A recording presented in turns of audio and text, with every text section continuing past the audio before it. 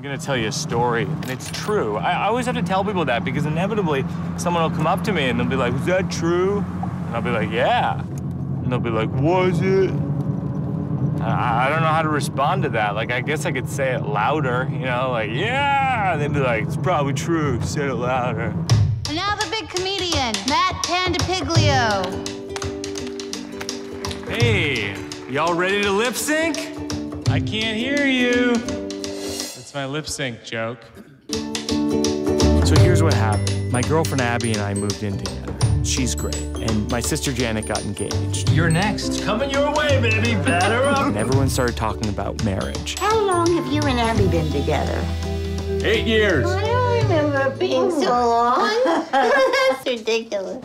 And that night, Abby! I started walking in my sleep. There's a jackal in the room. Come back to bed. How long has this sleepwalking been going on? I don't think it's that serious. As things with my girlfriend got more tense, my sleepwalking got more dangerous. You did it, Matt. First place. Thank you! This is the first time I remember thinking, maybe I should see a doctor. And then I thought, maybe I'll eat dinner. I went with dinner. I've decided I'm not gonna get married until I'm sure that nothing else good can happen in my life. You should say that on stage.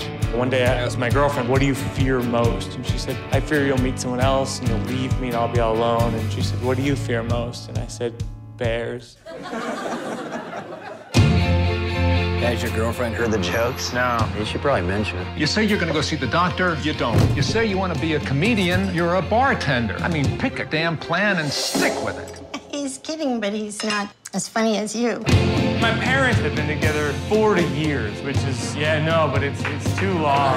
If you're ever in a relationship that's moving towards marriage and you're not ready, don't go to my sister Janet's wedding.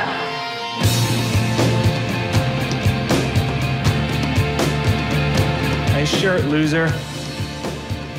Sorry. No, I like it. It's nice.